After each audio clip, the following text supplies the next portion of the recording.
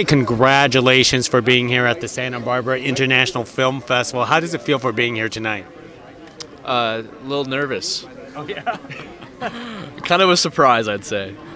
Well, tell us about the film that you brought here to this film festival. It's a local Santa Barbara short film.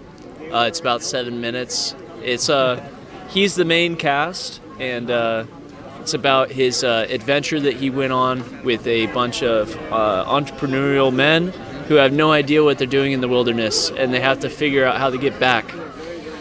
Really? So you just pop down into the wilderness and without what? Just a vehicle? What, you parachuted down, or what? How did this work? Parachute? Wow, that'd be intense.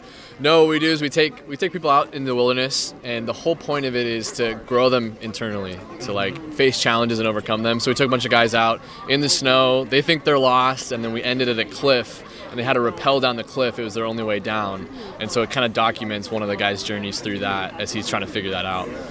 Oh wow! So there is like actions and challenges in something like this. Yeah. The main character, his biggest challenge is he has an extreme fear of heights, and he had no idea what was coming, and so it was just documenting his whole process through that. And you rappelled down with them?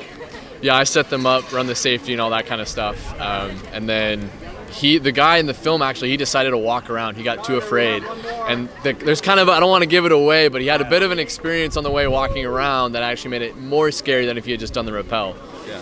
Most excellent. And one last thing before I let you guys go is, when people watch this film, what do you hope that they would take away from it?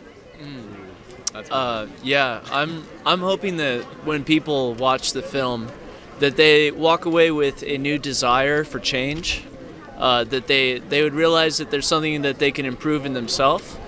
They wouldn't be the same after they viewed it. That's so good. Yeah, I would say the same thing. Just I would add to that as well the inward reflection to say, who am I becoming through what I'm doing with my life, and how I'm being formed through that journey. That's kind of the main question I have people walk away from. Who am I becoming? Most excellent. Well, hey, congratulations and have fun tonight. Thank you, Gig. Thanks, Gig. Yeah. Thank you.